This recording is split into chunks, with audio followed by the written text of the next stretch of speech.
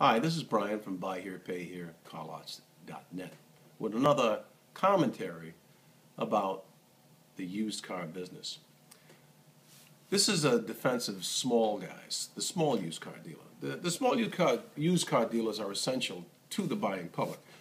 You know, the local mom and pop stores that give personal attention and the ones that actually know your name.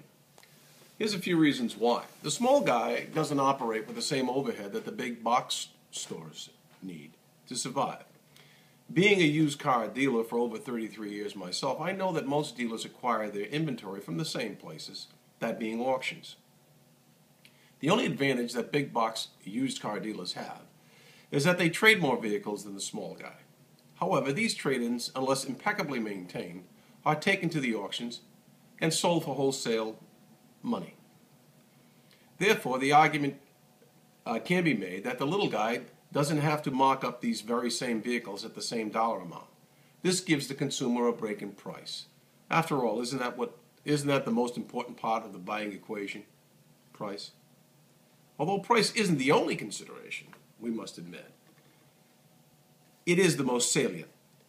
Service certainly has to be a consideration, and let's be clear about this. Most states obligate every dealer to provide after-sale care to the consumer. Small or big, every dealer is mandated to provide a level of service and roadworthiness for each vehicle. Consequently, don't be bullied by the big guys into believing that they can care for you better than the small dealer.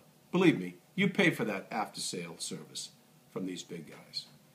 Some even make big profits by selling extended contracts promising certainty and a peace of mind, but this comes at that cost. Most states require every dealer to safety and emission inspect all of their autos anyway. This ensures a minimum level of roadworthiness. The little dealer can offer better prices with the same service and same warranty. And here's an added bonus. He'll probably remember your name when you come back to buy another.